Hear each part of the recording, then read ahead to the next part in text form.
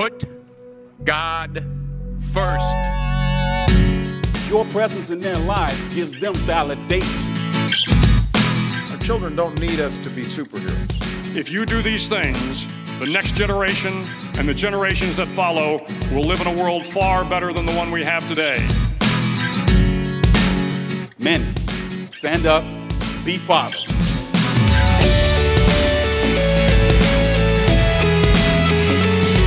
Welcome to the Inspired Legacy Podcast, Season 1, Episode 7.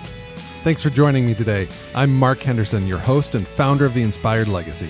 With each and every episode, we strive to equip fathers to unleash their inner lion and discover their true purpose as spiritual leaders in the home.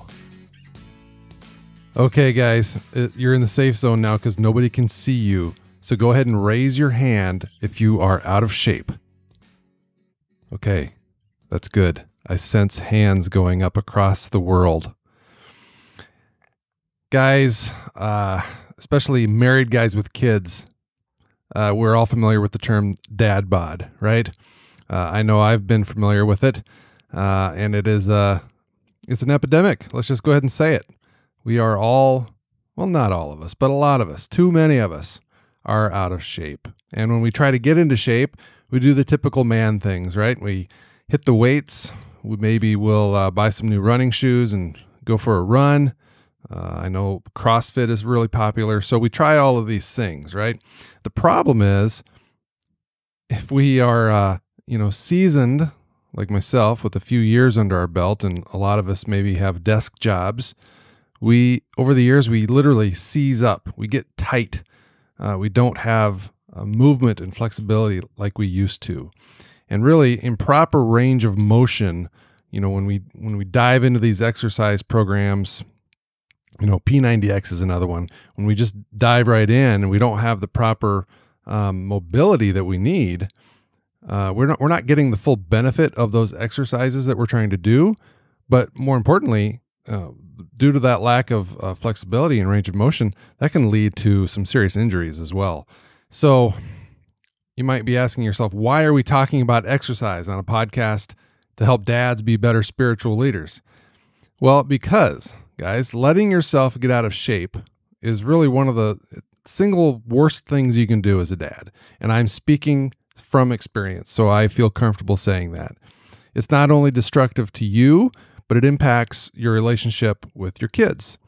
Yeah, we end up, when we let ourselves go, we end up lacking the energy that we need to fully engage in our kids' style of play, or to simply be that active leader that they need for healthy development. And, throughout the Bible, God proves to us through his own character that he longs for us to be healthy and fit, both inside and out. So when we take a look at this topic, one of the keys to healthier living, like I've talked about earlier, is flexibility and movement. And, ask just about any old person out there what their secret is, and they're probably going to say, just keep moving. And they're right. But to be, to move properly, whether it's walking, running, swimming, lifting weights, you name it, to move properly, we need to be flexible again and have that full range of motion in our bodies.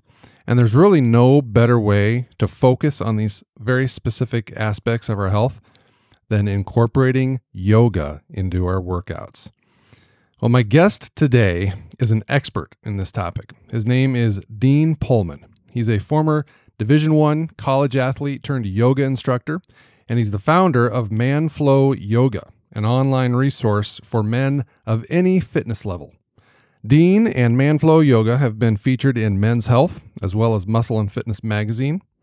And whether you consider yourself to be in great shape already or acknowledge the fact that maybe you could drop some pounds off your classic dad bod, Dean has a program designed just for you. And, outside of what my wife had told me about yoga and the handful of yoga classes that I've attended with her in the past, I didn't know much about yoga heading into this interview. And as a result, I admittedly took us down a bit of a rabbit hole about the history of yoga, just because I kind of enjoy history. But stay with us, because we do eventually get I give Dean a chance to kind of dive into his true realm of expertise, and we dive into a ton of useful and practical information that I think you're all going to appreciate. And as one quick FYI, Dean did drop a couple swear words in this phone call.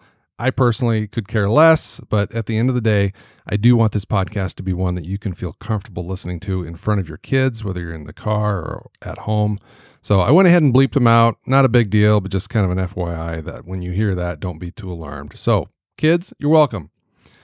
One more thing I'd love for you guys to do. We haven't done this before, but as you listen to this episode, if you're on your phone, take a screenshot of it on your phone as you're listening to it. Then post that to your Instagram story and tag Dean. He is at Manflow Yoga on Instagram. Go ahead and post that to your story, tag him, and tell him what you loved about this show. He would love to see that, I know, and this tactic will really help, spread the word about this episode with his own audience. Okay, so with that, go ahead and get your yoga mats out. Here's my conversation with Dean Pohlman of Manflow Yoga. Dean Pohlman, how are you, sir? Welcome to the show. Thanks for having me. Absolutely. I'm doing well. I'm really excited about this episode, more so than usual, and I think it's just because I don't know a lot about yoga. Even though my wife is really big into it, I've kind of stayed away from it. I think because of maybe some preconceived notions that I might have. Yeah, absolutely. Which we're going to dive into. But yeah, I don't know a lot about it, and I'm always intrigued by things that I don't know a lot about. Yeah, that's great. And I think, like I said, just men in general, and maybe it's just the men I know, or maybe it's the part of country that I live in, but I think just men, again, have sort of this preconceived notion or perspective about yoga that, it's only for girls, or it's not manly, just go out and say it. Yeah, it's feminine. It's not good enough of a workout. It's too spiritual. Yeah. But all of those things are not true, because you can go down the list of all the professional athletes in the world in every sport there is, and a lot of them do yoga. It's so beneficial. Oh, yeah. Absolutely. Yeah. So, and that's a huge reason why other people are doing yoga now. But, the yoga that these athletes are getting versus like the yoga that you get if you go to a yoga studio and it happens to be full of women, or, they're different things. So yoga in the sense of fitness is, someone could tell me like, hey, I did yoga last week. And my instant thought is, all right, so did you sit in a room for an hour and meditate, or were you doing like a really intense vinyasa, or were you doing Bikram yoga where you were, standing in the same spot for 90 minutes, sweating your brains out? Or so there's, in the same sense that someone says, hey, I worked out yesterday. That's kind of what it's like for yoga, because there's just so many different types. Yeah. And that's something that I've learned about recently within the last year or so. My wife has really got into yoga. She, going back a couple of years, she lost a bunch of weight. Actually, both she and I both did. We've kept it off with diet and some regular exercise, but she's really gotten into yoga. And since then, I've really learned a lot that it is more than just the cliche, spiritual, the Om, sit with your legs crossed. And she comes back from her yoga classes and she's just drenched. And I'm like, my God, what did you do? And she does vinyasa, like you mentioned, and hot yoga and all these other types of yoga that I really don't know a lot about. But yeah, I mean, I think guys who consider themselves to be in shape, I think might be surprised with what kind of a workout you can get with yoga. Yeah, absolutely. And that's kind of how I started doing yoga and why I kept doing it. My first yoga class was entirely on accident. I was looking for a tailor, and I went into a yoga studio instead. And I was actually on my way to go work out anyways. So I decided to stay and try a yoga workout. It was Bikram yoga. So that's the 90 minutes, 26 poses, 105 degrees. Same thing every time. And it was easily the hardest workout that I've ever done. Like halfway through it, I was pretty much totally exhausted, totally drenched in sweat, and I still wasn't even halfway done. And that was why I kept doing yoga, because it showed me that despite my high level of fitness in a bunch of other areas, I was playing lacrosse at the time for Wisconsin. So I was a college athlete, and I was in every team I've been on, I've kind of been like the guy who's the fitness guy. So I've been the guy who, wins all the sprint drills and tries the hardest and kind of leads conditioning and that kind of stuff. And so, I'm used to being like the strongest guy, or like if not the strongest guy, at least the one who's willing to push himself the most. And that yoga workout just showed me that, wow, you're not as strong as you thought you were. So, and that's why I kept doing it. And I got to think that maybe not right away, but soon thereafter, you started seeing some serious results. Am I right? Yeah, it didn't really take that long. I'd say that I think after a month, I started getting kind of more used to the workouts. And it really was in like that 2 to 3 month period that I noticed that I was moving differently. I was still really, I don't think I'd lost any weight, but I just felt kind of more nimble. Mm-hmm. I guess I kind of felt like I could move more fluidly. I was more aware of my breathing. I was more aware of my body. I was much more flexible. That was one thing that was really noticeable, was the flexibility. But yeah, so it was a pretty significant difference from no yoga and after doing just a couple months of it. And that's crazy that you literally stumbled across yoga purely by accident. Yeah, and at the time that I went into it, like this was 2012, and I don't think I would have gone to.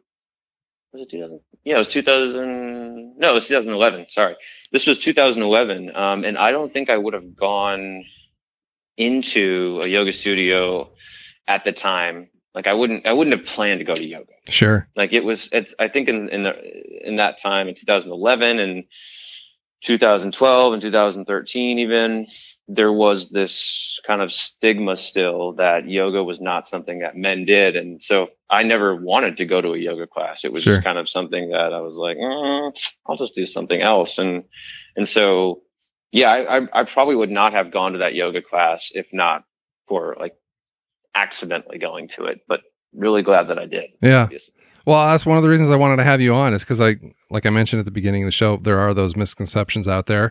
I'm hoping that we can help break them today and kind of educate some guys on the importance of not just physical fitness in general, but how yoga can specifically help in those regards as well. So, I guess before we get too much further, I guess for guys who aren't familiar or haven't experienced much in the realm of fitness in general, just give a super high level overview of what yoga is, and then break down man flow yoga in particular. What makes man flow yoga different?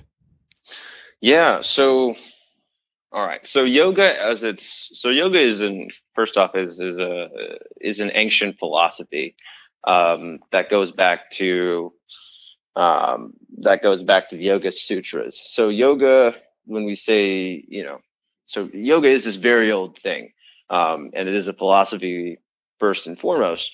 And, it's evolved over time to, in the 20th century, yoga was actually kind of totally remade, in the sense that we took some of the poses from yoga. So we took there were actually very few poses, or there were very few exercises that were part of yoga.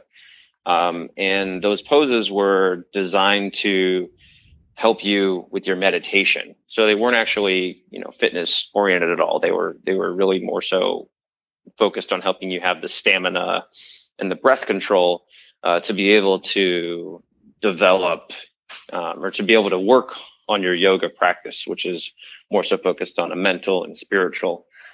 And what it is now, though, is in the 20th century, it became much more of a fitness and spiritual thing. So, you kind of get the spiritual experience while you're also getting a workout.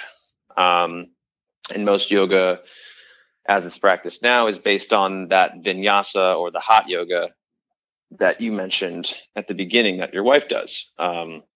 And so it's based on merging your breath with your movement, and kind of flowing through poses, going from one pose to the next pose, holding them for 5 or 10 or maybe 15 seconds at a time, and kind of flowing through things mindfully.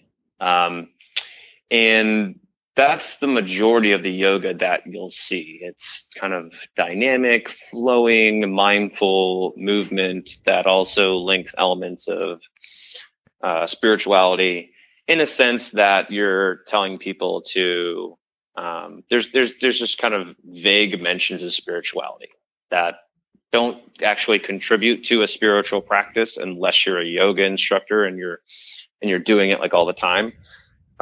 So most people just kind of, fake their way into a spiritual practice when they're practicing yoga and they're not that serious about it, I guess. So manful yoga is kind of not at all like that. I developed manful yoga because I kind of looked at the yoga world and I was like, that's not something I want to be part of. And that's not really something that's really going to help me with my fitness goals. Because for me, yoga was all about fitness. I wanted to work on yoga in a way that could help me improve my performance playing sports and help me lift more weight and help me feel better and have more range of motion and have better control for my body. So manful yoga is a 100% fitness focused, more kind of functional yoga that I created because there wasn't a type of yoga like that. And it was, the idea behind that was to create yoga in a way, or kind of practice yoga in a way that would appeal more to guys. So, and instead of it being like this spiritual practice, it was more about, instead of this being a spiritual practice, it was much more about working out, and doing so in a way that got you maximum results, just like any other workout program would be when you followed it. So that's pretty much what manful yoga is, and that's kind of versus what traditional yoga is. Okay. Yeah, the spiritual aspect of it, I maybe breezed over at the beginning of the show, but now that you said that, I think that's probably another aspect of yoga that maybe it's I a big shied away turnoff. from. Yeah, I think it is for a lot of people anyway. Maybe not for everybody, but yeah, no, definitely not for everybody. A lot of, for some people, yoga as it's traditionally practiced, I say traditionally, and what I mean traditionally is as it's being practiced today. Traditionally, it was practiced totally different from, there's sometimes we have this weird notion that 2,000 years ago, you had an Indian yogi doing a sun salutation at the top of a mountain, which is just total because sun salutations were invented in the 20th century. So, this image of what you think that traditional yoga was versus what it actually was is totally different.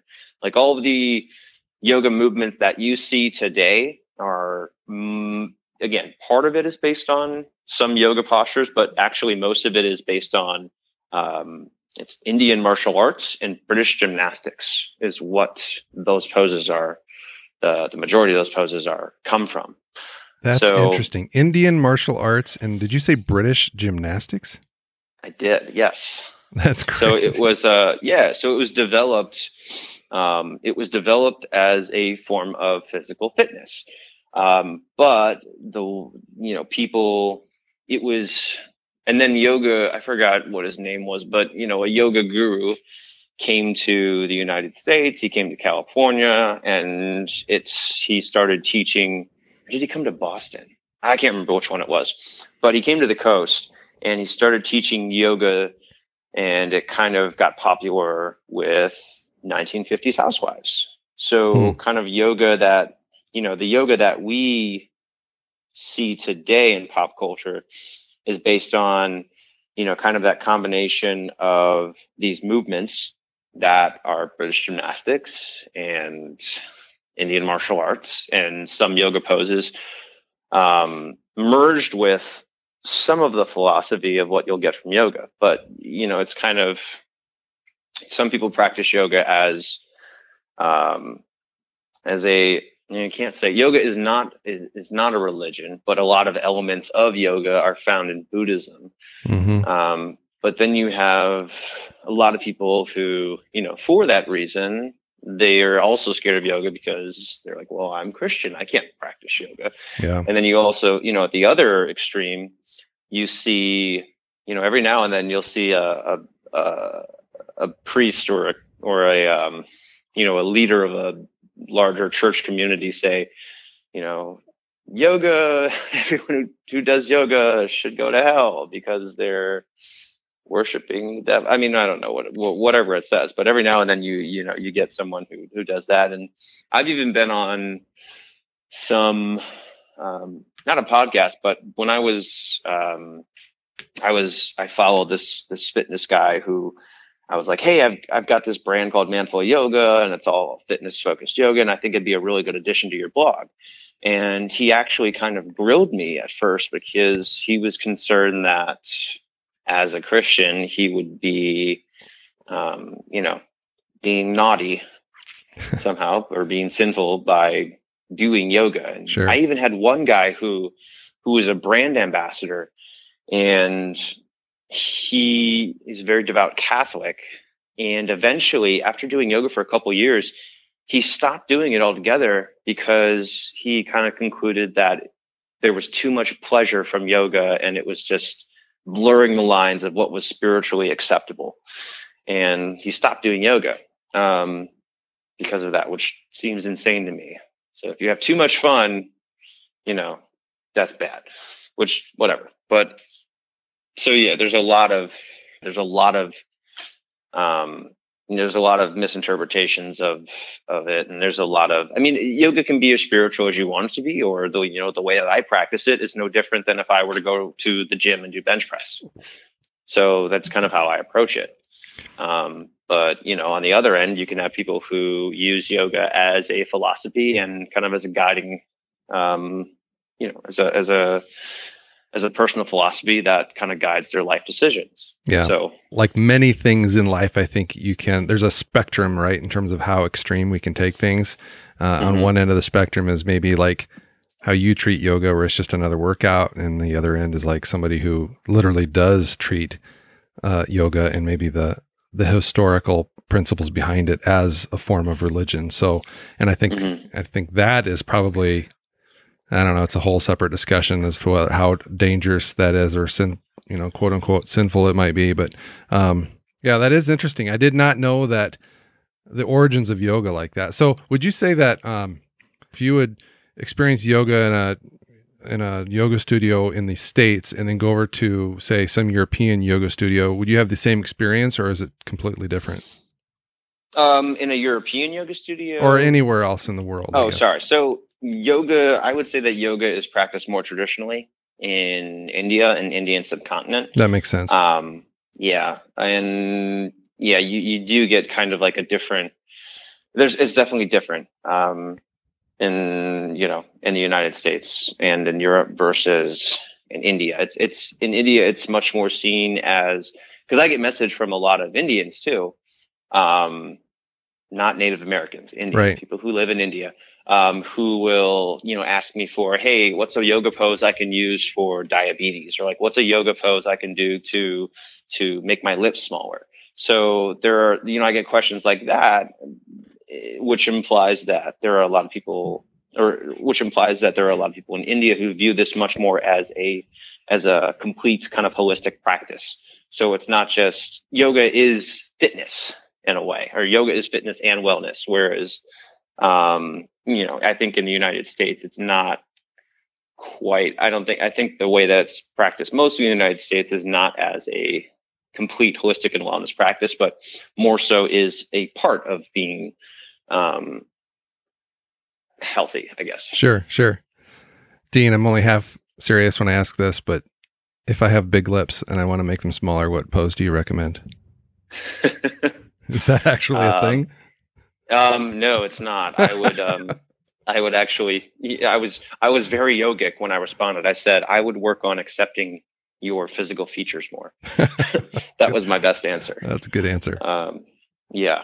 So when we look at the spectrum of men out there, I think that there's a big population of men who are fairly sedentary, who don't work out at all, cardiovascularly or, you know, in terms of lifting weights that just don't do anything, they obviously could benefit from something like this. But what tangible benefits could somebody like that somebody in that end of the spectrum take away from yoga? Right.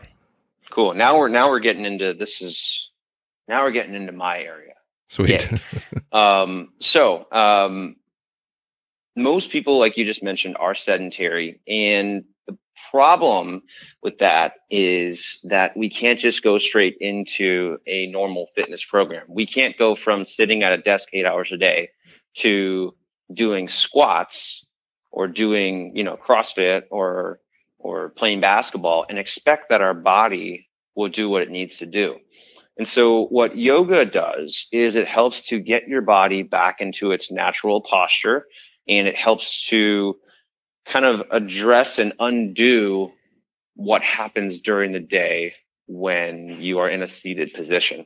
And that's just one thing that yoga can do. And that's the type of yoga that I create. Mm-hmm. So my programs and my workouts are focused, you know, almost exclusively on the person who is either sedentary during the day or who is, you know, or who has a job that requires repetitive movements. So even if they're not even if they're not sitting all day, if they're standing at a workstation during the day, then, you know, there are just certain movements that our bodies need to move well and to feel well that we aren't getting from a sedentary lifestyle.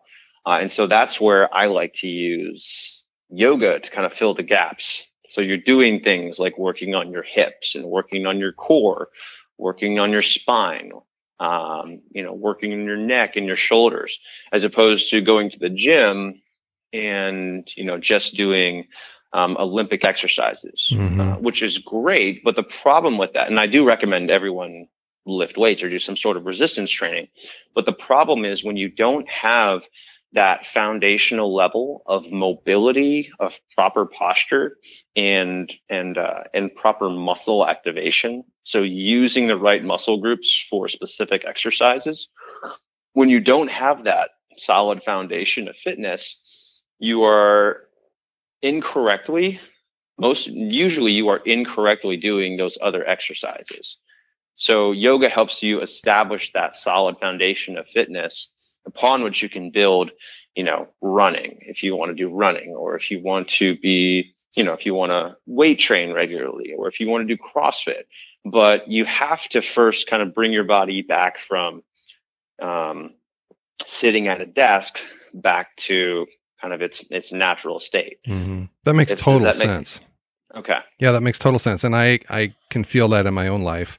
You hit all of the pain points that I have in my own body. You know, I sit at a desk all day and my hips are tight.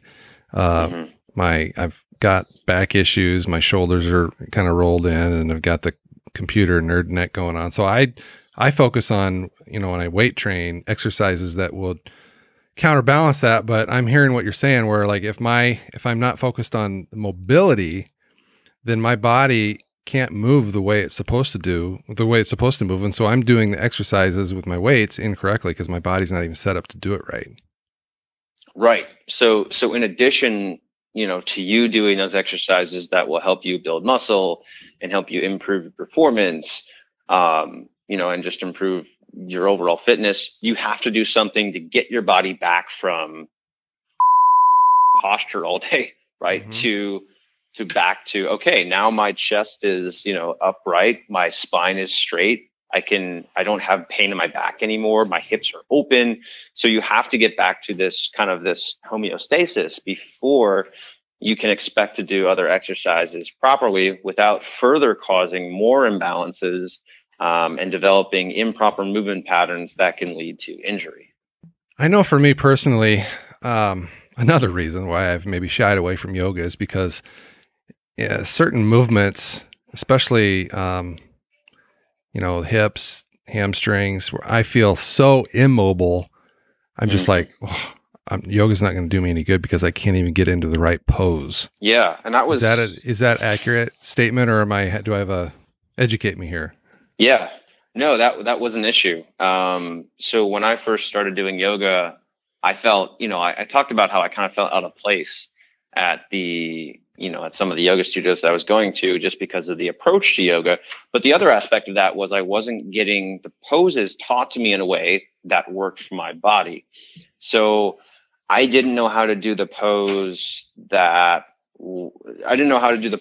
a way that would stretch my muscles the same way it would for a woman who's much flexible than I am, or someone who'd been practicing yoga for years and years. Mm-hmm. So part of what I do with Manful Yoga is teaching people the modifications and the different ways of doing yoga or different ways of doing postures that allows them to get the same benefit as people who are flexible and have been doing yoga for a while, but without having that same amount of flexibility.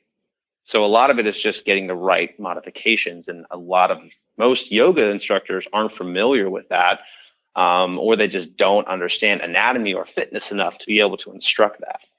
Yeah, I've got to think that that's pretty common in your typical run-of-the-mill yoga studio, that you just don't have those people who are maybe as qualified or trained as you are in when it comes to mobility and the proper poses to help you combat that. Yeah, and kind of the reason for that is it doesn't take a lot to be qualified as a yoga instructor. And they still have to go through a 200-hour training, but most of the training doesn't actually focus on the movement aspect. It's much more focused on the spiritual and the kind of the philosophy behind yoga. Mm-hmm. So, most people aren't attending yoga classes for the spiritual component of it. Or I would say, at least in most yoga studios, I don't think that's the goal. But you have yoga instructors who are doing yoga because they like kind of the culture surrounding yoga, and it provided, maybe it was a way for them to get out of whatever issues they were experiencing at the time. So a lot of people do become yoga instructors because it helped them out of like a particularly difficult situation in their life. Mm-hmm. Some aspect of, immersing themselves in fitness, or maybe learning more about breathing, or the philosophy of yoga for whatever reason resonated with them, and that inspired them to become a yoga instructor.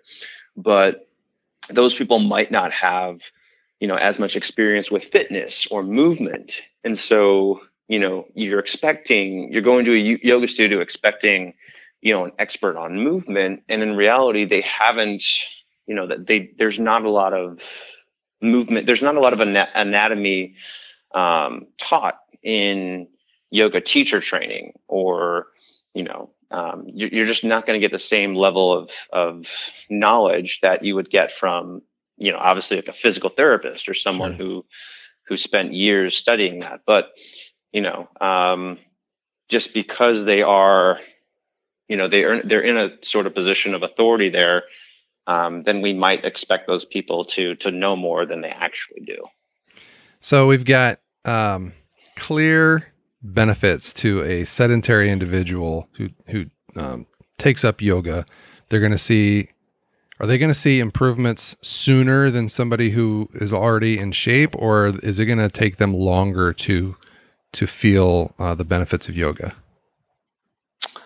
No, they would experience it. They would probably experience it sooner, honestly. If you're not moving, if you're not exercising right now, and you started exercising, and started doing yoga, you would notice a difference probably in that first week. You would notice that, afterwards. Well, there's a lot of things you notice immediately, but the first would be, your mood, your energy.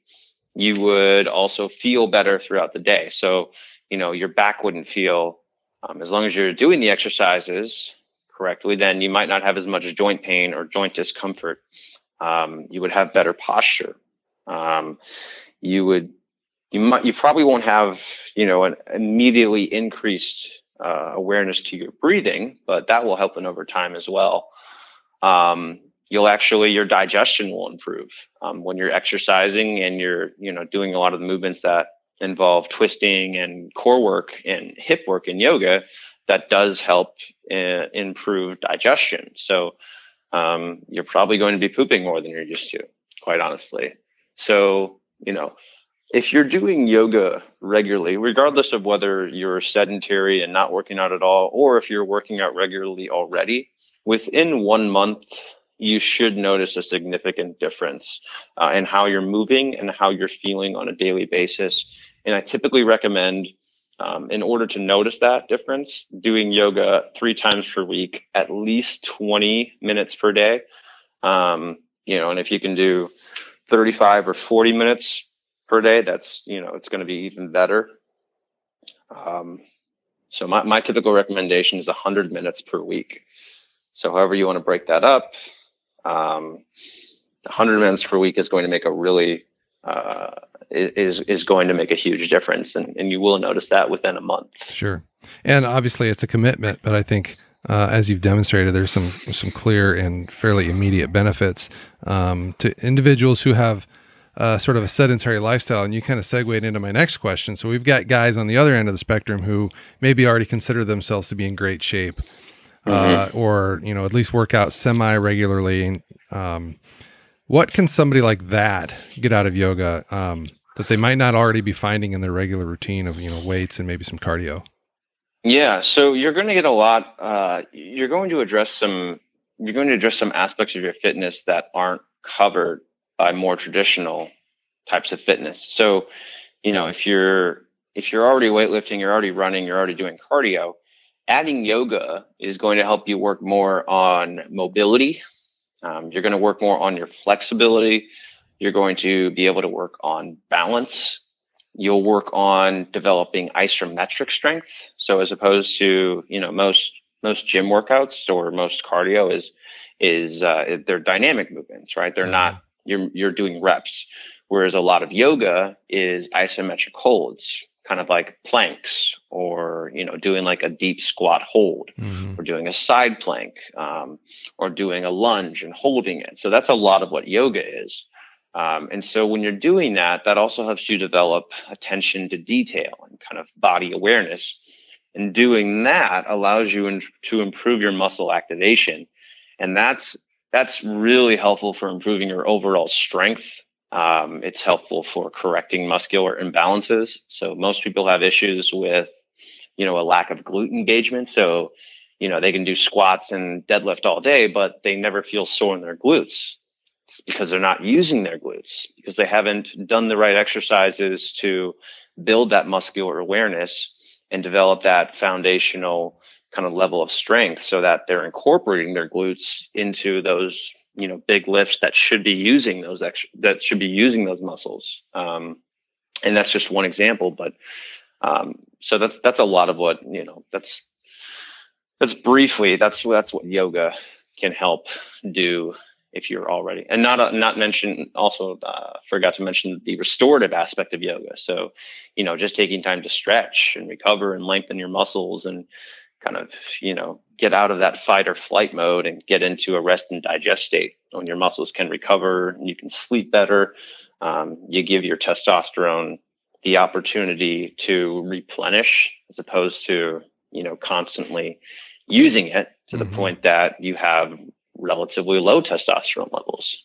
I mentioned, a lot of athletes do yoga, and I think you just outlined a lot of reasons as to why that is. It sounds like to me, yoga helps take somebody who may be good to great, or somebody who's great to, top of their class, by tapping into all the things that you just outlined. Yeah, exactly. By kind of addressing things that they aren't getting from their other workouts, they're kind of addressing those weaknesses that other workouts might not necessarily display. And unless you're doing something like yoga, you're not going to understand that those weaknesses exist in the first place.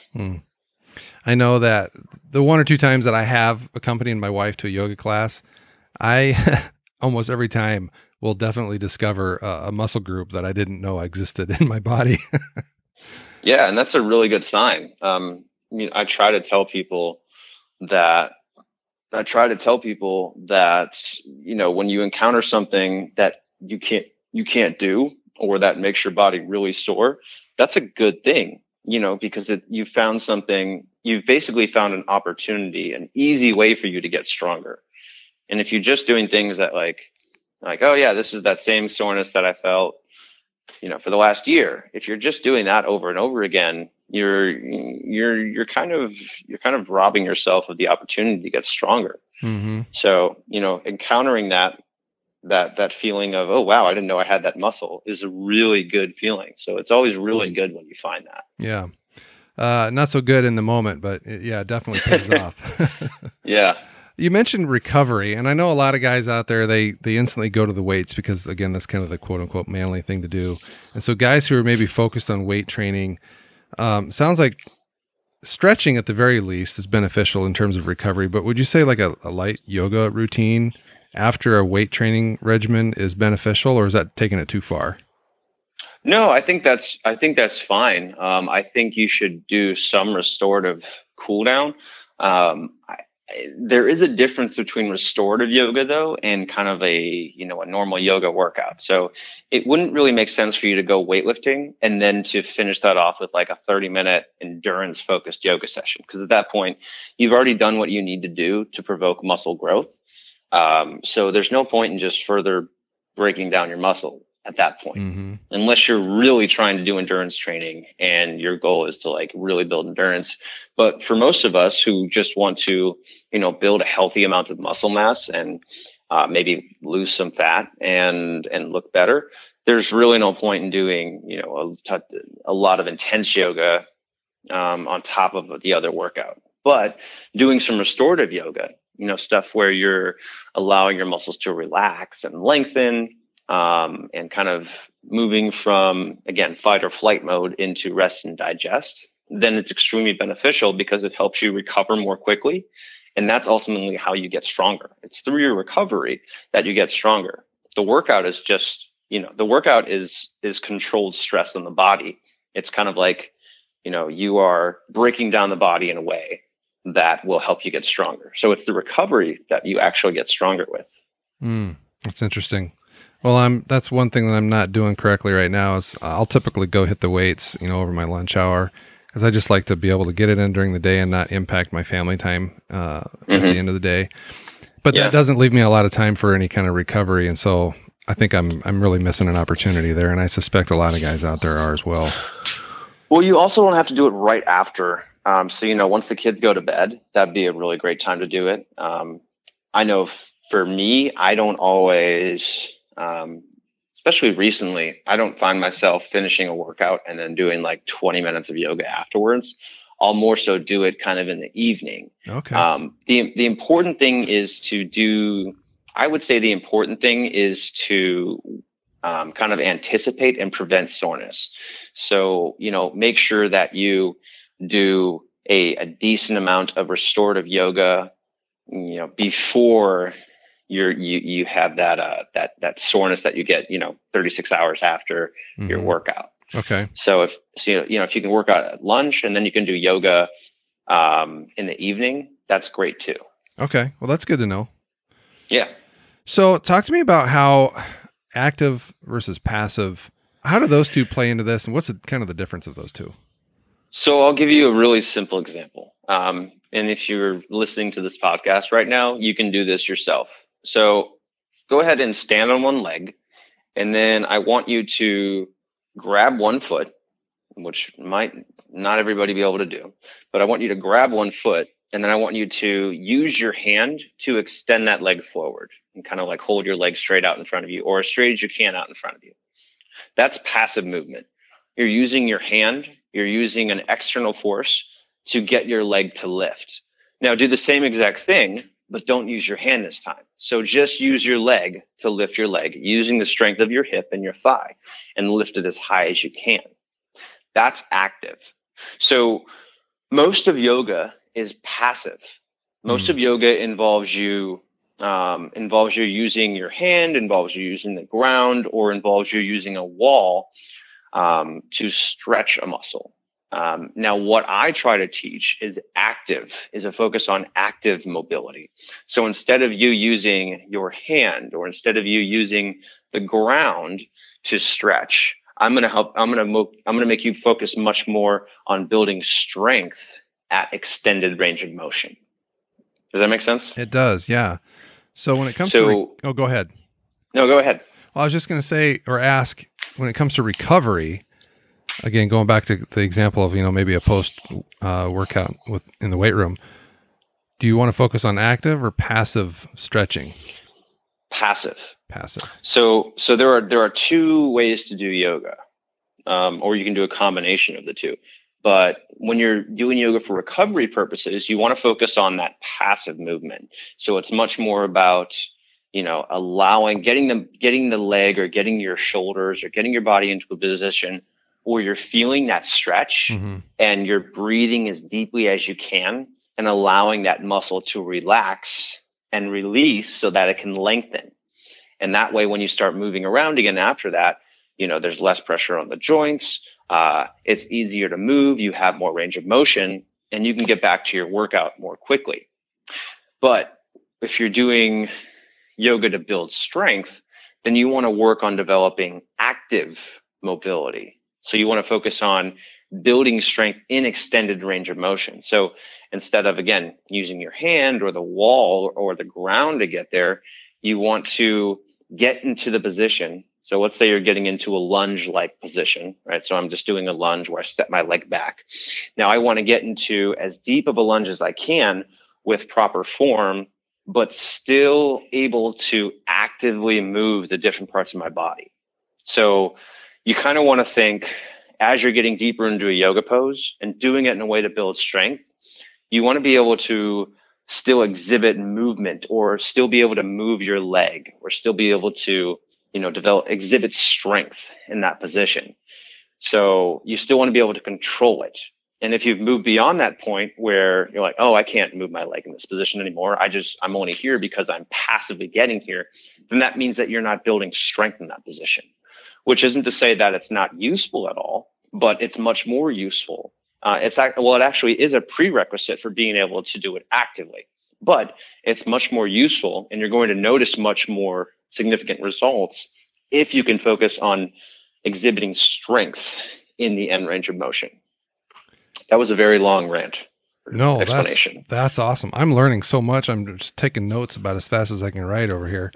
Okay. So is it safe to say that active mobility it sounds like that's a workout in and of itself right there? Absolutely. Yeah. If you're really pushing yourself and you're doing active mobility, you will be sore the next day. And so the challenge that, and this is something that I encounter in my own workouts, but a lot of people will shy away from doing active mobility work because they want to save their strength, so to speak, for, their other, for their weightlifting or for their more intense workouts. And that's kind of an easy trap to fall into because, we want to get strong right now, right? And we want to get the results as quickly as possible. But in reality, if you take off, one or even two resistance training sessions per week, and you focus on active mobility, then you're going to improve and get stronger in resistance training much, much more quickly than if you were to avoid that active mobility training. That makes sense. Is it possible to integrate resistance into your active mobility routine, like with bands or something like that? Yeah, absolutely. And the cool thing about that is once you start practicing it, once you start practicing active mobility in your yoga routines or, on your own, you'll start incorporating it into all the other movements that you do. So you'll start noticing that, as you're doing, a lat pull down or something, that you're engaging your hips and your core more. Or as you're doing pull-ups, maybe you'll notice that you're working more on, strength through the entire rep as opposed to just squeezing up as high as you can and then coming back down. Man, this is really interesting. Before we wind things up, I want to make sure we talk about breathing. And I know breathing is a big part of yoga. Sometimes I catch myself breathing real shallow, or with my chest and not my diaphragm. And I think that when I catch myself doing that, it's usually when I'm stressed or have a lot of anxiety. And so just talk to me how, about different breathing techniques within yoga. What do guys need to know about breathing? Well, I think one good thing to know is that the more you practice mindful breathing, the more you'll do it subconsciously. So if you can, the more time that you practice mindful breathing and, breathing with your diaphragm, breathing from, your pubic bone all the way up through your sternum, the easier it will be throughout the day to breathe like that. You won't have to think about it as much. And so when you start to notice that, like you were saying, when you're feeling anxious or you're feeling stressed, you'll check in with your breathing. You'll say, what am I doing with my breathing right now? And you'll notice like, oh crap, I'm breathing very shallow right now. I'm hunched over in this kind of like, crunched up position. My chest is totally constricted. But the way to develop that mindfulness and awareness of whether or not you are in a good position for breathing starts with practicing it while you're doing yoga. So, and if you're following along to a good routine or a good instructor, then they're going to, kind of constantly reinforce not only the breathing itself, but also keeping your body in a position that is optimal for breathing. So part of it is posture. So getting your body in the right position where your chest is open, where you're not constricting yourself. And the other part of it is just this mindfulness and attention to breathing, to making sure that you are taking deep, full breaths, that you're filling up, again, kind of all the way down from the base of your spine, all the way up through your sternum. It's one of the things that I'm taking away from this whole conversation is mindfulness. I've heard you say it over and over. And yeah. And having witnessed, some of the things that my wife has done and other little, snippets of other things that I already knew about yoga. I mean, it all kind of makes sense now and you mentioned this at the beginning of the show, that you just become more aware of your whole being, how you move, how you breathe, how you are positioned. Yeah. And that's why so many people kind of take yoga and they go beyond to, and they take it beyond, the workout or the experience that it is, and they apply it to all these other things. Because and you can do this with anything. If you immerse yourself in something, enough, you'll start to draw parallels between it. So it doesn't matter if it's yoga or if it's football, but, so I can use the phrase, football is a lot like life, or I can say yoga is a lot like life. So it's not to say that yoga is special in that sense, that you can apply concepts that you've learned in yoga to other aspects of life. But I think one big thing that we can all take away from yoga is the attention and mindfulness. And so, when you are more aware of things, that's the first step of, changing and being a better version of yourself, is first, acknowledging like, oh, I recognize that I'm doing this not as well as I could be. And I think that I can make this better. But until you start making that better, you have to first recognize, oh, I'm not doing this very well. Mm-hmm. So that's where I think mindfulness is really, is really powerful. And again, it's not just yoga, but it also translates into, everything that we do. So like if we're in a work situation where maybe we're treating somebody differently than someone else that we treat, maybe we'll notice like, oh, I'm being, kind of quick with this person, or I'm kind of not I'm kind of not allowing them to finish speaking. Or, maybe you're out in public, or maybe you hear a story about something, and your kind of your monkey brain jumps to, oh, well, of course that person would do that. And then, the second part of you, the mindful part of you, kind of goes like, hey, stop being, let's hear the whole story first, or like, let's not jump to conclusions. Let's not just do what everybody else would want us to do. Let's actually come up with a conclusion for ourselves. So I think that's where it translates over into, life in general is just stopping to think about things more. And practicing that while doing yoga is a really good way to do that. Yeah. And it's probably a time to kind of reflect on all that as well, as you get kind of lost inside yourself and your thoughts. Yeah, absolutely. Dean, these are powerful thoughts. And my wheels are just spinning right now when we talk about mindfulness. And, this whole show is really dedicated to guys who want to equip themselves to be better men, better fathers, better husbands, Yeah. just better people in general. And so the more that we can do to grow ourselves and become better tomorrow than we were today, I think that's a good thing to integrate into our lives. And it sounds to me like yoga could be a really valuable tool in that toolbox when it comes to developing ourselves as leaders, as people, not just in our families, but just out in the general public. Yeah, absolutely. And I should have said this at the beginning, but you know, we have tons of dads in our community.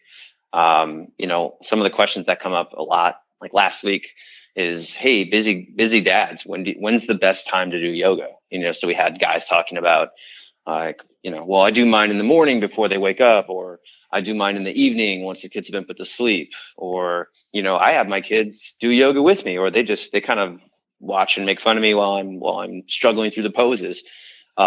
So, you know, we've got a ton of dads who recognize that this is something that can, you know, help them stay fit, but also, you know, hopefully make them better dads in the process. Absolutely. Amen, man. Well, Dean, I'm excited to give yoga another shot. I've kind of shied away from it for years, but I think you've kind of opened my eyes to a lot of what yoga can do in all aspects of my life. Hopefully a lot of guys out there are taking away a lot of information from this episode. I know you've got a lot going on, Dean. Can you kind of give us an overview of how we can find you, how guys can find you, and what you've got going on out there? Sure. So my main platform is my website, and that's where I have, you know, all of my workouts, all of my structured workout programs, all of my videos that I record, and our Manflow Yoga community is all kind of through my website at manflowyoga.com. We have a really dynamic, kind of amazing members area that we've built there that hosts all that content. So that's kind of where you can follow a structured program and follow along to videos that you know, press play and just follow along. But I've also done a lot of other stuff. So, you know, I published a book in May called Yoga Fitness for Men through DK Publishing. I put out DVDs on Amazon. Yoga Boost is our kind of our main DVD, and that's usually in the top 5 or top 10 in exercise and fitness on Amazon, competing with Jillian Michaels and, you know, other fitness people like that. And that's probably, you know, the best way to get started. I do have a free 7-day intro through my website.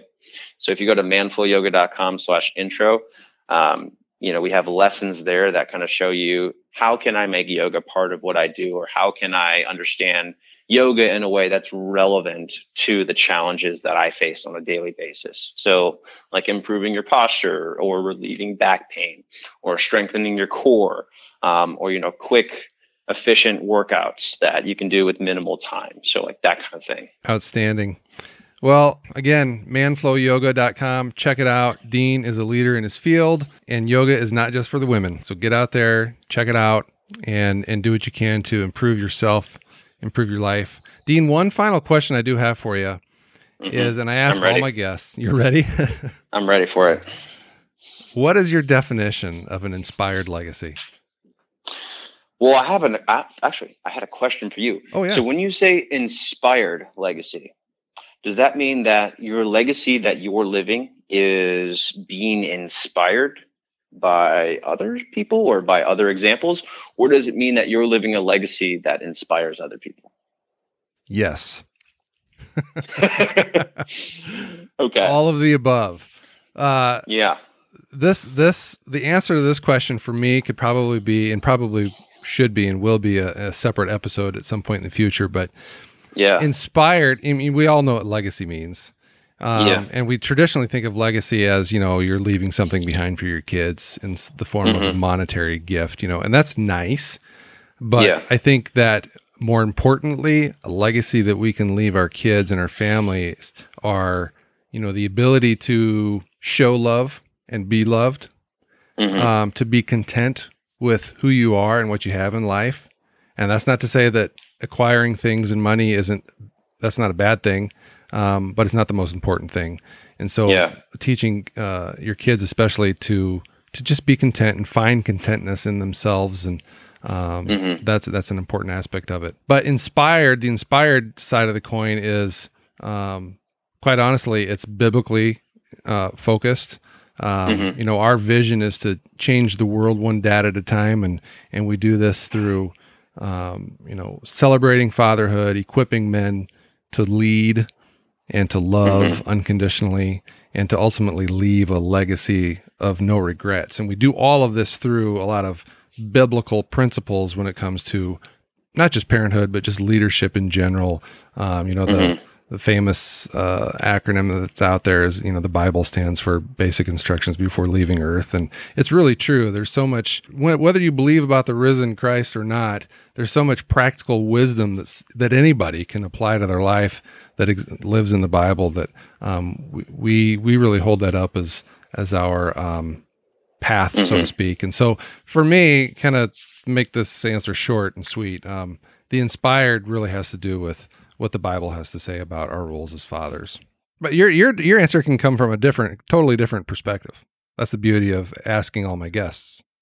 And I'm glad that my answer is different from yours, because now I can't be accused of cheating. So this is kind of something that I've tried to answer, you know, in a lot. You know, I try to sit down and I just write this kind of stuff out. So I do spend time kind of coming up with this, and it comes down to developing a personal philosophy for yourself.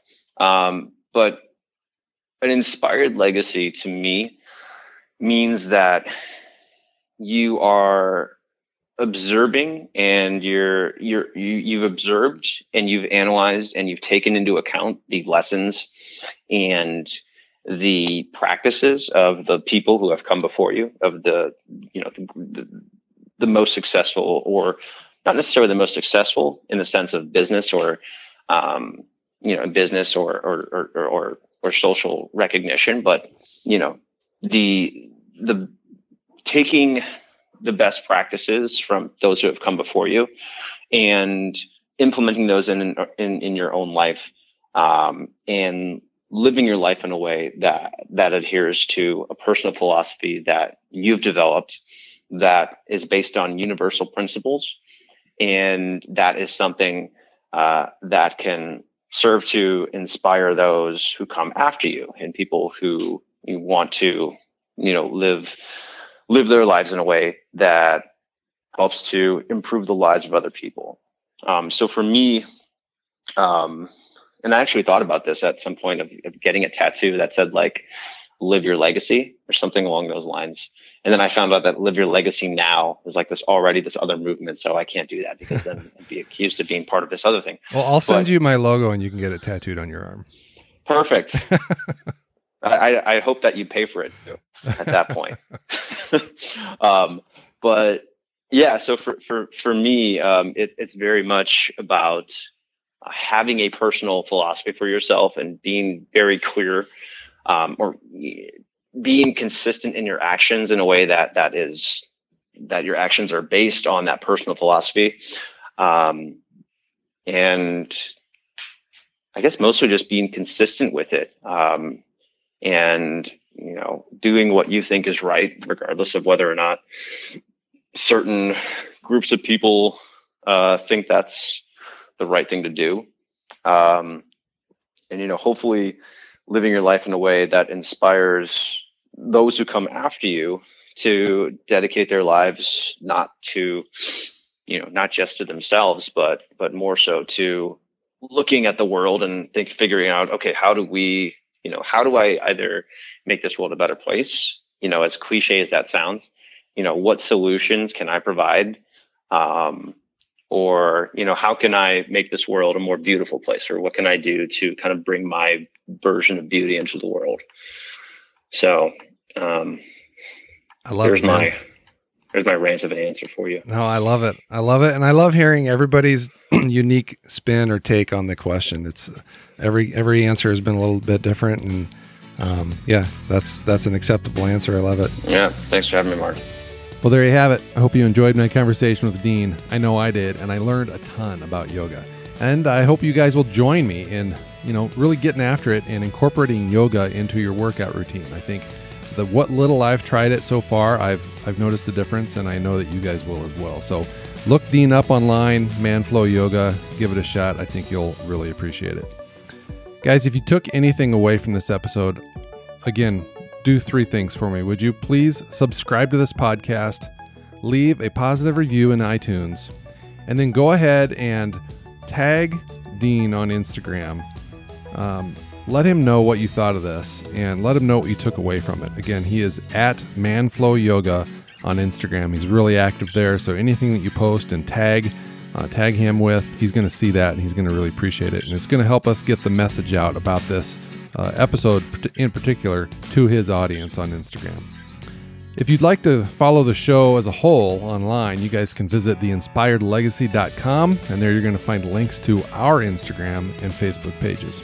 And if you guys are looking to keep your axe sharp by surrounding yourself with other like-minded dads, I just want to invite you to join our free and private Facebook group. You're going to find encouragement there, support, accountability, spiritual growth, and there's a link to that group in the show notes of this episode. Again, I want to thank you guys for listening. Remember, subscribe, leave a review, and share this message, because I really do believe that when we all work together to lift up fatherhood, we're going to change the world one dad at a time. Until next time, live inspired.